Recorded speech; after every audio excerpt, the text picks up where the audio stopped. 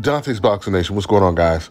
So Canelo Alvarez obviously hasn't announced his next opponent for May yet, and even though David Benavidez is who he's supposed to be fighting, we know he's not going to be fighting him. According to rumors, he's either going to fight Jermall Charlo, Terence Crawford, or Jaime Munguia next. You know, when it comes to Canelo Alvarez possibly fighting against Terence Crawford, we know that Canelo Alvarez, he has a reputation of fighting guys much smaller than him. Usually when Canelo is fighting someone his same size, it's a mismatch by design. But then a lot of times when he's evenly matched, he ends up losing, like he lost to Bivol, which is the reason why Canelo Alvarez is not in a hurry to fight against David Benavidez, which once again he should be, because that's his version of Spence versus Crawford. If they were willing to fight against each other, Canelo should easily be willing to fight against David Benavidez. Now, PBC, they're trying to put a lot of pressure on Canelo to take the David Benavidez fight in September. We'll see if Canelo surprises everyone and takes the fight.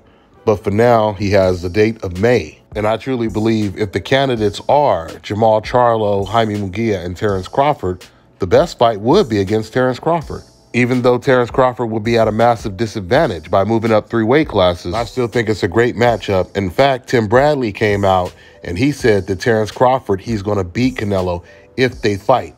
He said he knows a secret that y'all don't. He talks a little bit about Canelo's very predictable style and his lack of intelligence in the ring. And he talks about Terence Crawford's high IQ in the ring. I'm just going to tell you like this. Yeah. If Canelo couldn't knock out Charlo, or you really think that he's going to knock out Crawford? Charlo was on his bike. Charlo was trying not to get hit. Canelo landed some shots. He dropped them, but he still didn't stop him. He didn't stop him. So with that being said, if Crawford can get off, not get hit with the big shots, avoid those big shots, get off again, avoid those big shots, because you see the punches coming. Canelo is so predictable, dude. You know a hook is coming. You know when the right hand is coming. You know he's going down to the body. He gives it away. There's a tell with him. There really is. And it's usually off the high guard. He comes in, he marches forward, then boom. Crawford's going to be able to see all of that. He's too knowledgeable inside the ring. His IQ is too high. If he can avoid the shots, avoid the big bum, and not get knocked out, he can outbox Canelo. It doesn't matter. He don't have to knock him out. He can outbox him, outpoint him. So, yeah, I would pick Terence Crawford to beat a Canelo Alvarez, even at 168. Everybody can call me crazy and whatever you want to say. I get it. Y'all didn't believe me when I told you about Spence, but trust me, Crawford will figure out a way. I know a secret y'all don't know, and I ain't going to tell you why I would pick Terence Crawford, but it's part of the secret is the reason why I'm picking him to win the fight. So the first thing I want to say is this says a lot about Terence Crawford, and it might say a lot about Canelo Alvarez when you have people that are picking a guy that has to move up 3 weight classes over the much bigger, much stronger Canelo Alvarez. Because by way of contrast, when Mikey Garcia moved up to fight Errol Spence, no experts picked Mikey Garcia to beat Errol Spence. When Juan Manuel Marquez moved up to fight Floyd Mayweather, nobody picked Marquez to beat Floyd Mayweather. You only see this when fighters are moving up to fight Canelo, which says a lot about Canelo Alvarez. You know, I always tell you guys, one of the things that makes Terence Crawford truly pound for pound the best fighter in the world is because if you matched up Terence Crawford with any fighter on the pound for pound list, and they were naturally the same weight, you would most likely favor Terence Crawford to win almost all of those fights. And if Terence Crawford and Canelo Alvarez were naturally the exact same weight, that fight would be perceived as a mismatch going into it. The only way that fight would be perceived as competitive is if Crawford had to move up 2 or 3 weight classes to fight a much, much bigger Canelo Alvarez, which is like giving Canelo Alvarez a 2 or 5 second head start in a race because Terence Crawford is naturally just too fast for Canelo. So I completely agree with Tim Bradley's assessment when he broke down this fight. There's no way he's knocking out Terence Crawford if he could not knock out Jermall Charlo. We know that Terence Crawford does everything better than Jermall Charlo. And Crawford, he showed an impregnable defense against Errol Spence. But with that being said, this doesn't guarantee that Crawford would win the fight because once again,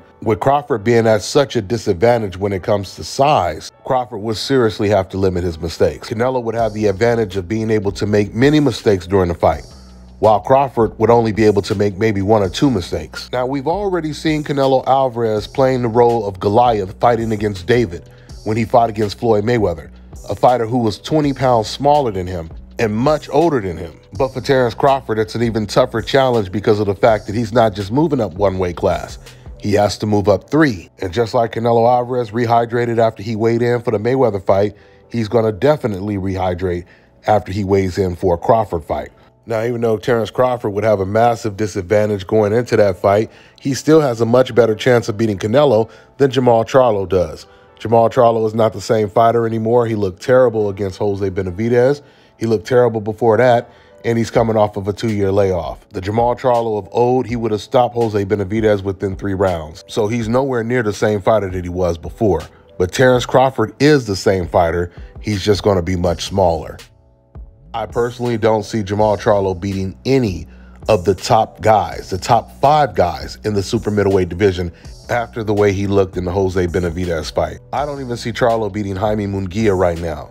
And he might not even beat Caleb Plant, which are reasons why Canelo Alvarez might be actually pushing for that fight the hardest, because Jermall Charlo is no longer a threat. So we'll see soon who Canelo decides to fight in May. That's all I got for now, guys. I'm on to the next one. Let me tell you guys about Issa Israel Law Firm. It is a full-service legal practice based in Denver, Colorado, an emerging hub for combat sports and high-altitude training. If you're a fighter inside or outside of the ring and you need a law firm you can trust to fight for you, visit thefighterfirm.com or email help@iilawfirm.com. Legal representation is usually limited to plaintiffs or defendants in Colorado, but iFirm can help anyone in the world with trademarking their business name, logos, and U.S. immigration issues. This brother has been my attorney for a while and helped guide me through all kinds of business and civil issues, so make sure you guys go to thefighterfirm.com. All right, now check this out, guys. If you're looking to repair eczema scars, burns and bruises, dark spots and blemishes, the Fever blisters, diabetic ulcers. this right here is the perfect product for you guys. It's called Elo Deki Face and Body Oil. Athletes and top-ranking boxers, they're also using it after training to reduce swelling, inflammation, and to ease the pain. So get yours today. Go to elodeki.com. Like them on Facebook and follow them on Instagram. An important message from Youth Fountain Laboratory, makers of VasoFlux and VasoFlux for Men. If you're over the age of 35 and over the years you've eaten pizza, dairy foods, deli meats, or meats with fat, you are likely to have some degree of plaque buildup in your veins and arteries. This increases your risk of suffering a stroke or heart attack exponentially, and no one wants such a catastrophic event to occur. Introducing Blackout.